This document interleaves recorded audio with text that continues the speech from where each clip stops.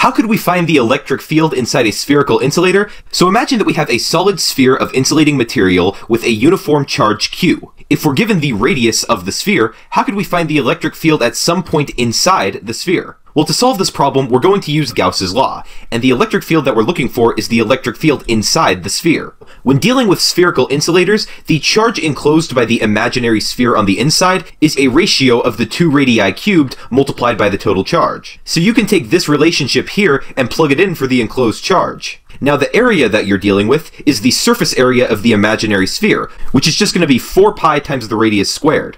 All we need to do is solve for the electric field using algebra. I noticed that 2 of the little r's will cancel, giving me this equation. I can take 4 pi and divide it by both sides to get the electric field by itself. And I can recognize that we have a 1 over 4 pi epsilon naught, which is equivalent to Coulomb's constant, which is K. So this equation will give you the electric field inside a charged insulating sphere.